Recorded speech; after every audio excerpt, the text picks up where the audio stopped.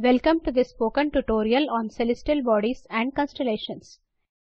In this tutorial, we will learn about celestial bodies, stars and constellations, configure the settings of stars and constellations. To record this tutorial, I am using Ubuntu Linux OS version 16.04, Marble version 1.12.20 and a working internet connection. The process demonstrated in this tutorial is identical in Ubuntu Linux OS version 18.04, Marble version 2.2.20. To practice this tutorial, learners should be familiar with Marble interface. For the prerequisite Marble tutorials, please visit this site. I have opened the Marble interface in the default Atlas view. Let us zoom out to see the black sky. I will hide Overview Map, Compass and Scale bar for clarity. Black colored surface on the interface represents the sky on a clear night. When we rotate the globe, we can see various objects present in the sky. These objects are called celestial bodies. We will now hide all the panels. Go to the Settings menu and select Panels. From the submenu, select Hide all panels. To see more objects in the sky, let us keep rotating the globe. Notice that we can see sun, moon, stars and other celestial bodies. Here we can see the countless bright stars in the sky. The nearest star to the Earth is the Sun. Our best estimates tell us that the Milky Way is made up of approximately 100 billion stars. Let us now configure the settings for stars in the Marble interface.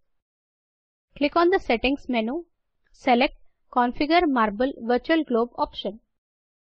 Configure window opens. From the left panel, select the Plugins tab. Plugins menu opens in the right panel. At the extreme right of the Plugins menu, we can see a scroll bar. Let us scroll down and locate Stars plugin. Click on the Configure button corresponding to Stars. Configure Stars plugin window opens. This window has two tabs, Celestial Objects and Lines and Orientation. Celestial Objects tab opens by default. In the Celestial Objects tab, we can see different sections. Go to Star Magnitude Limit. Star Magnitude Limit represents the magnitude of stars seen on the interface. Under Star Magnitude Limit, we can see a slider to change the magnitude. Drag the slider to 0 magnitude. Click on the OK button in the window. Click on the OK button in the Configure window. Notice that stars have disappeared from the interface.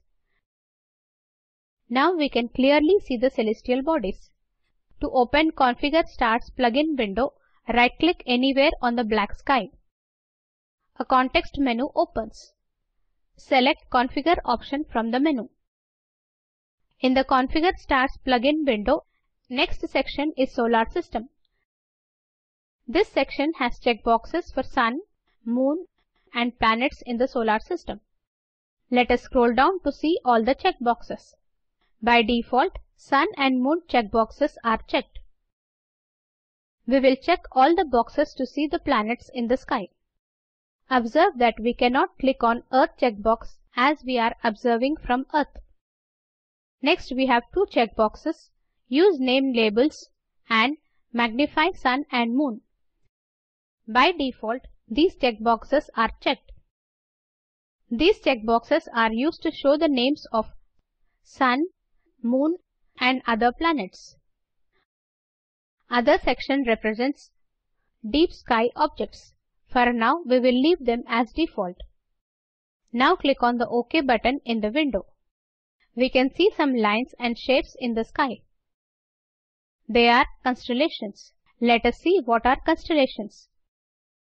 A constellation is a group of stars which forms an imaginary shape in the night sky.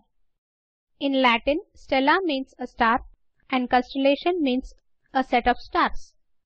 Constellations are usually named after mythological characters, people, animals, and objects. It is like a game of connecting the dots.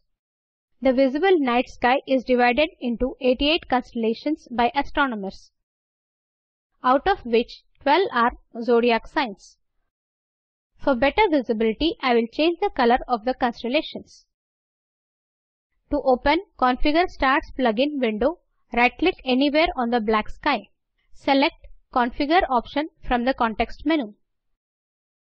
Configure Stars plugin window opens. Click on the Lines and Orientation tab. Under Constellations, we can see two checkboxes, Lines and Labels. Click on the button corresponding to lines. Color window opens. I will select yellow color from the window. Click on the OK button in the window. Next, click on the button corresponding to labels. From the color window, I will select red color.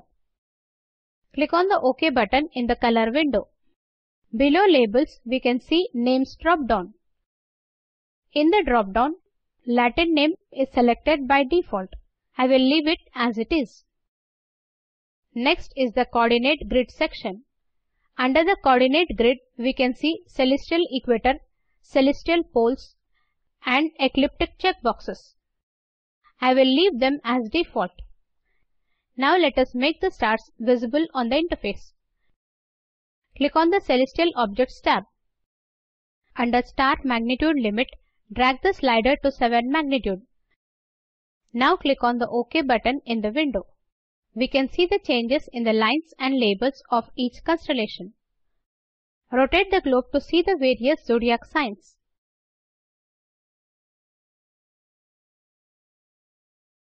Let us summarize.